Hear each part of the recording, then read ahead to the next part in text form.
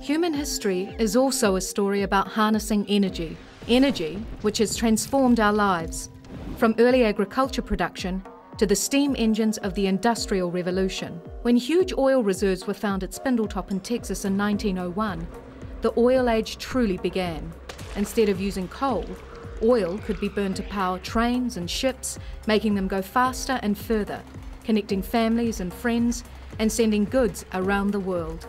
Soon after, Henry Ford put automobiles into mass production, creating a future filled with millions of cars, trucks and motorbikes moving around our cities and countryside every minute of every day. While oil energy has brought us huge benefits, it is also taking a huge toll on our beautiful planet. The oil spill in the Gulf of Mexico has shown us the true cost of our oil addiction and the responsibility we share as energy users.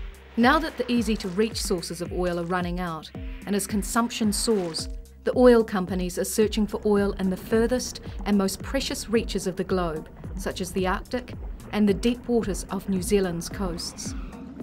They're drilling deeper than they've ever drilled before.